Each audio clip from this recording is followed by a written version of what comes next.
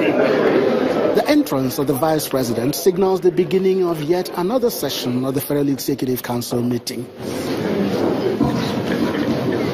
This is a special council meeting of the Federal Executive Council. Midway into the session, takes some time out to eulogize one of them, the Minister of Environment, Mrs. Amina Mohammed, who is leaving the cabinet for higher heights. I was quite sure that this was the right decision that she would make, and I'm very, very happy that she did take that decision.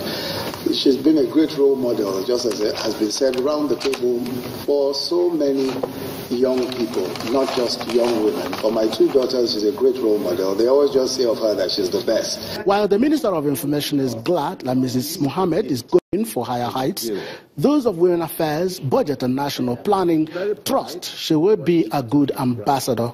You are the daddy minister for all my girls. They look up to you.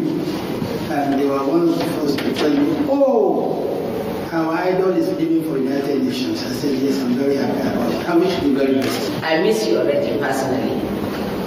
And I'm sure everybody here will miss you. She's very firm and always well thought through. Everybody wanted to say something about the outgoing minister. While some more describe her as a role model to Nigerian women, many others say she is a gift from Nigeria to the outside world. She's become a role model even for my daughter Fatima. Her prodigious intellect, her capacity for hard work, her never say die attitude. I know she's going to do incredibly well where she's going. It's time for her to respond, and the outgoing minister could not hold back her emotions. For the acting president,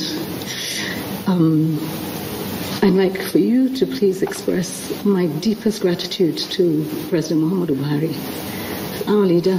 He's not here today, but he's in our hearts and our prayers, and he gave me the opportunity to be of service.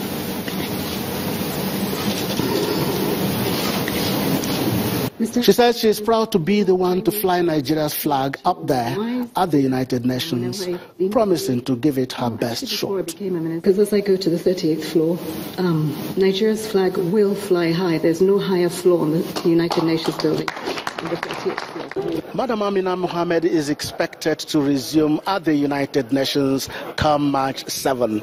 The prayer is that Nigeria will be celebrated by the time she finishes with her functions, holding forth as the Deputy Secretary General of the United Nations. Chukuma Onwekusi, Channels Television News.